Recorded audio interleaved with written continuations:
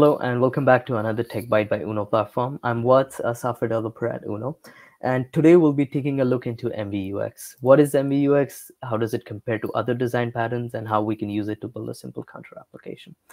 So MVUX stands for Model View Update Extended, and it's designed to simplify application development by combining the best aspects of MVVM and MVU. So what's the difference between MVUX and other design patterns like MVVM? In MVVM, you often end up with a lot of boilerplate code to handle data binding and state changes.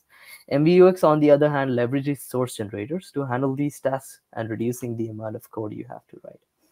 MVUX also makes asynchronous operations and state management more intuitive by using concepts like iFeed for data streams and iState for state management, which we'll explore more in detail in this video.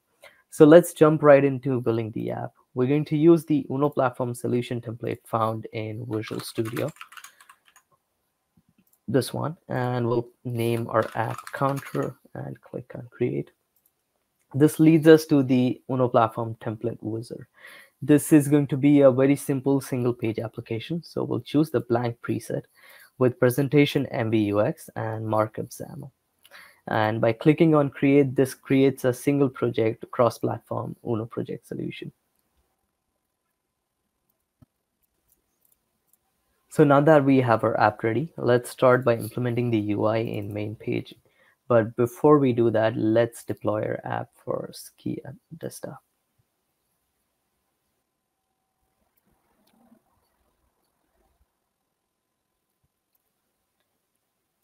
Now that we have our build ready, we're also going to enable hot reload by clicking on this button, one of the most powerful features that Uno platform offers, which lets you see your changes live in time without needing to rebuild the entire project. And we'll also make sure that hot reload on file save is enabled. So let's start by implementing the UI. We'll start with a text box for step size, a text block to display the current count, and a button to increment the counter. So first, the text box at the top, replace this text here. Next, we'll add a text block right here. And finally, a button to increment the counter.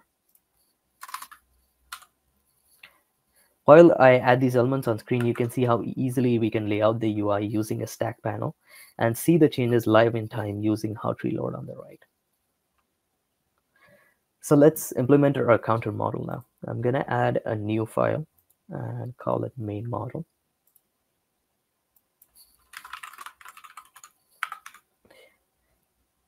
In MVUX, we work with immutable models, and for this application, we'll define a countable record that holds the entire state of the page.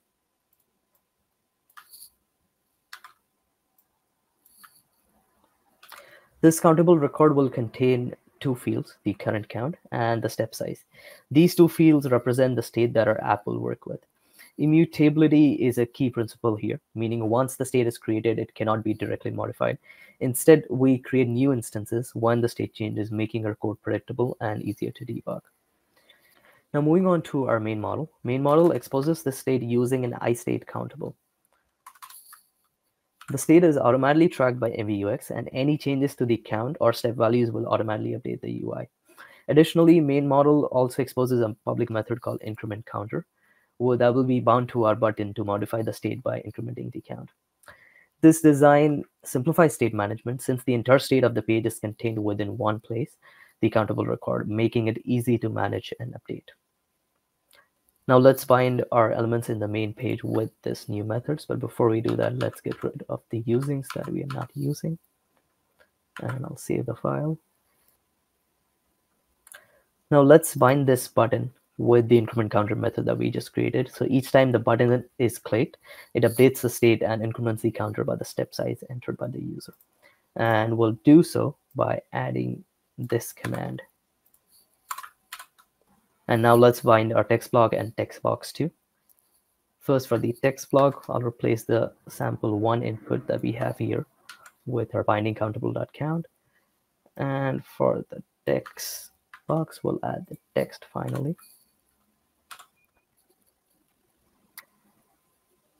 This approach is what makes MVUX so powerful. User input is handled through methods like this, where we produce a new state without directly modifying the current state, keeping our models immutable. Now, one final step left is adding the data context.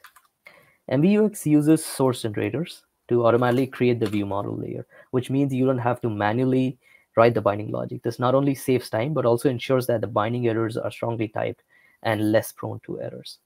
So now that we have everything ready, let's save all files and test out the app on the right.